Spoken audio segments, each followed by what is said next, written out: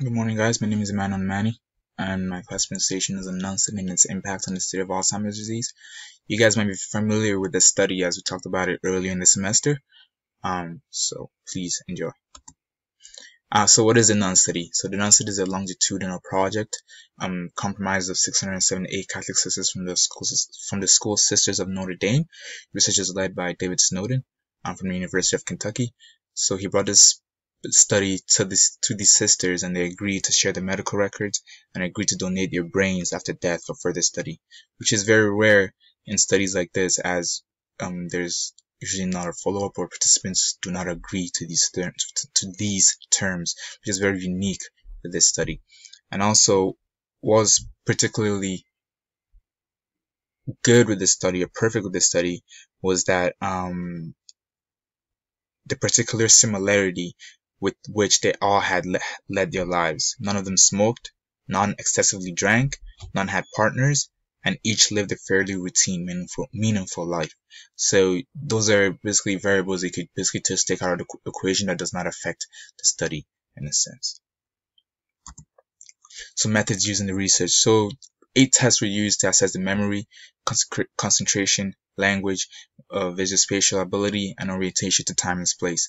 And also a mini mental state examination was also used on the participants, and also informal interviews were used periodically throughout the study to assess the cognitive function of the participants throughout the study.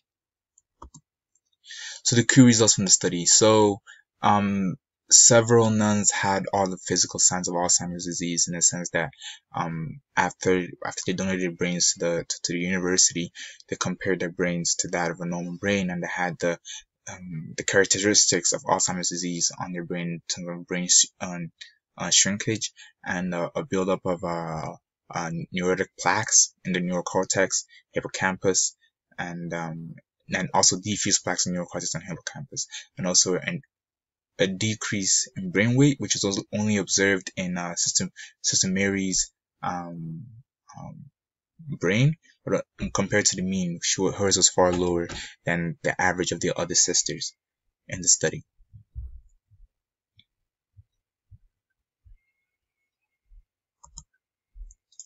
So in Sister Mary's brain, it contained an abundant neurofibril tangles and synapse plaques, the classic neuropathological lesions of Alzheimer's disease. Although when the results were extrapolated and compared to the other sisters, when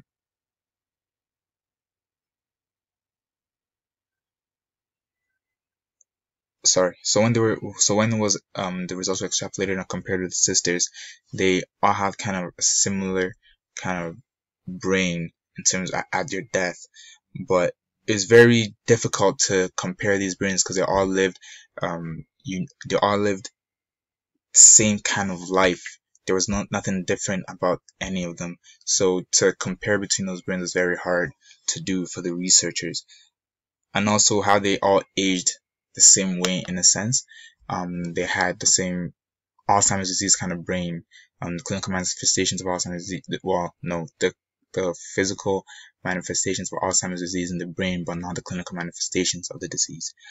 And also they had a greater idea density, which was less likely to get disease, in terms of they taught kids, they read every day, they communicated with each other, they had a great sense of, there was really no way they could hate each other in that sense in the convent or anything. So it didn't really, there was no stress in the brain that could lead to, which is a risk factor that could lead to the disease. And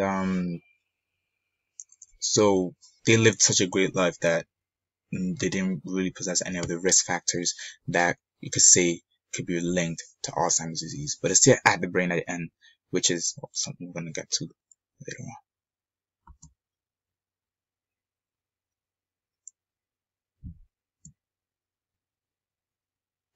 Okay, so sorry, let's stay back on this. And during the study, what the researchers found was that yes, physical damage to the brain can speed up cognitive impairment in terms of stroke, indulging in the risk factors, having a horrible diet, the environment you live in terms of hygiene and everything else. This could all affect the brain. But also they said the researchers found out that people who wrote, and intellectually stimulated themselves throughout their early 20s have a better chance of starving of dementia later on in life.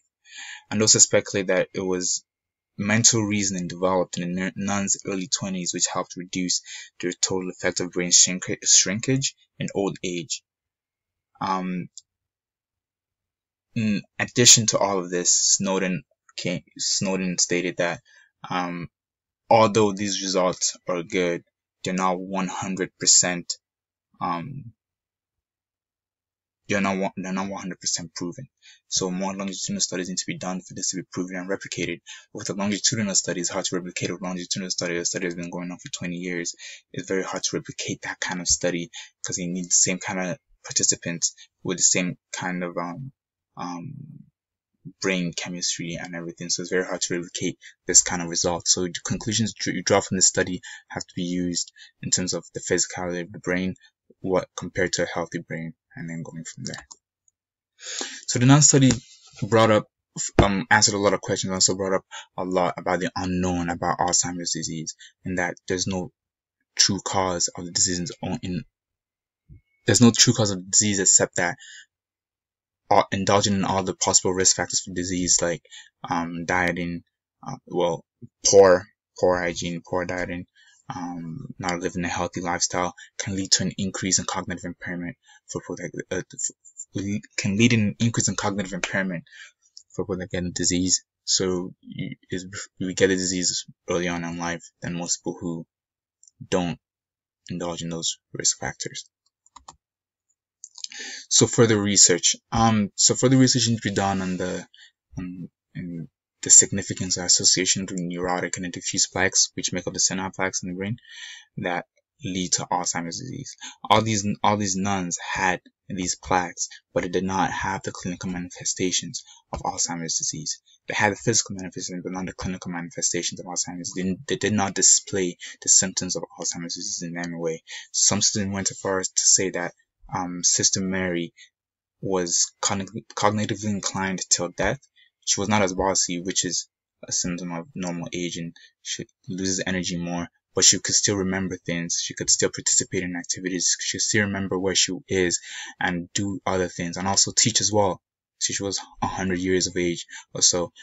She did not lose her cognitive functioning as she aged, but it did slow a little bit though.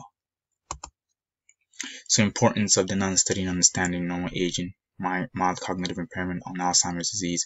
So the importance of the study, it shows us the gradual progression from normal aging to severe Alzheimer's disease. And also we can see this in the lives of the nuns. They lived essentially almost a perfect life. They avoided the risk factors as much as they could, and they slowly progressed towards a decrease in cognitive functioning, but did not get Alzheimer's disease. They had the brain for it, but did not get Alzheimer's disease. So further research needs to be done in association about does the buildup in plaques associate itself with Alzheimer's disease, or does it associate itself with just normal aging, or is there an increase in the plaques in the brain that cause Alzheimer's disease, or a decrease in it? That's where the research needs to come in. It's important to the topic in relation to our class.